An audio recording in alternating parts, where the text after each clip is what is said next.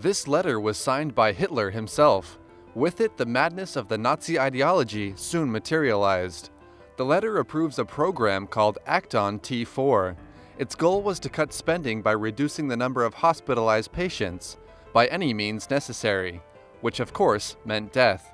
It began in January of 1940 and ended in August of the following year. The Action T4 was a secret program devised by Hitler. The aim was to eliminate people with disabilities, people who were considered a burden to society. Under the program, hospital directors listed patients who they didn't consider to have the right to live. It included mental patients, the disabled, and those who couldn't defend themselves. The program was headquartered in Berlin. There, the data was analyzed, and those who were listed as unproductive were forced out of the hospital.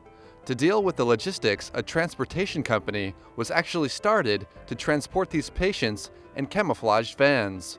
Patients who were considered incurable were taken to abandoned hospitals or prisons, where they would then undergo medical experiments before dying.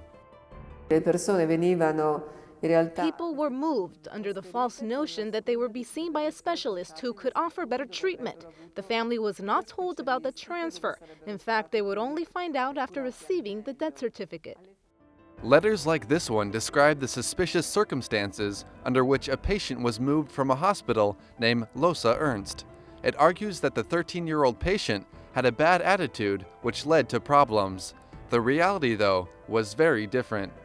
Reports now show that patients were deceived. They were told that they would be undergoing a medical checkup, but instead they were experimented on and then killed in what's described as the beginning of gas chambers. It wasn't long before the neighborhood became suspicious.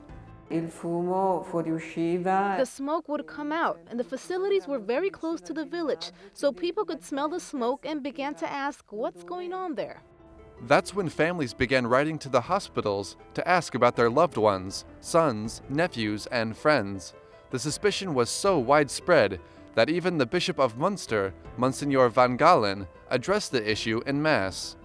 After some pressure from the community, a year and a half later the program was cancelled. But by that point, more than 70,000 people had been killed. The program officially ended in August of 1941. But some health workers continued practicing these methods. In fact, among the victims was a cousin of Benedict XVI, who suffered from Down syndrome. Now, as painful as that chapter was, historians say it's important to remember that period so it's never repeated again.